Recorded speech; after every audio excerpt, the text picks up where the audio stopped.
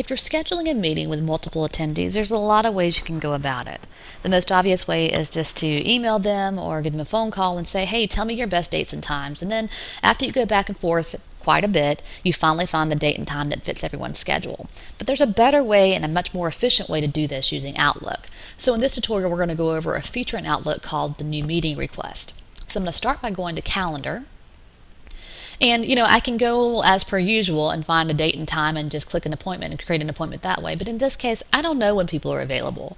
So what I'm going to do is I'm going to go ahead and use the new meeting request feature. So I'll click new meeting at the top. And I'm going to enter my attendees here. So Ryan Witt is one and JP Lavoie is another. Subject, technology, website, redesign. And the location is going to be our conference room. So the next thing that Outlook is asking me is, okay, well, what's the date and time for this meeting? And again, I don't really know their schedule at this point. So what I'm going to do is I'm going to look at their schedule. So I'm going to click on scheduling. And what it's doing for me is it's actually showing me their busy times and their free times. It's not really showing me what's going on during that time because I don't really need to know that. All I'm looking for is free time. So I'm going to go ahead and say this meeting is probably going to be an hour. So let's go ahead and make that an hour there. And it's showing me with the blue, it's showing me when people are busy, and the white's free. So there's different ways I can do this. I can go through and just kind of scroll and look for an hour that's available. Or I can let Outlook do that for me. So I can use this feature called Auto Pick Next. Now before I get into that, I will say that one of the things that I always do is I go under Options and make sure that Show Only My Work Hours is showing on this calendar, because I don't want to have Outlook schedule a meeting for me at 8 p.m. So make sure that's checked under Options, and then when you've done that, go ahead and click on Auto Pick Next.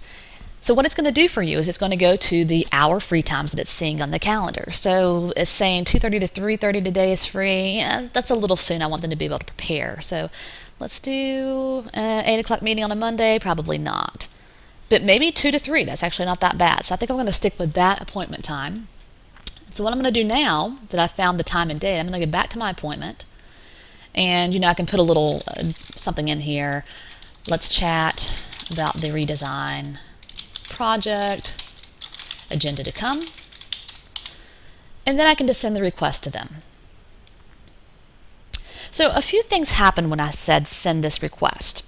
One is it's creating a meeting automatically on my schedule. So if I go down to Monday and I look, there's a meeting there. If I click on that, there's a few things that it's showing me. I can go to scheduling and again see their schedule there. And you can see that I actually have something on my schedule because that's the meeting. But another feature that I really like to use is tracking. So they just now got this meeting request, so they haven't accepted or rejected it yet. But the beauty is that when people start accepting or rejecting the meeting, I can go in and look at the different responses here. So let's take a look at something that actually already has some responses. So if I go to, let's say for instance, this meeting, I can look and say tracking, and I can go through and see who's accepted and who hasn't. So it's kind of a nice way to see who's going to attend and who's tentative and who's declined. Now what they're going to see, what the attendees are going to see is similar. So on their calendar, it may look something like this. So they may have a tentative date on their calendar, and it's tentative because it has this little bar beside the event. That means it hasn't been accepted yet. But another thing they're going to see is in their mailbox, they're going to get a meeting invite for this meeting. So let me go and find an example of that.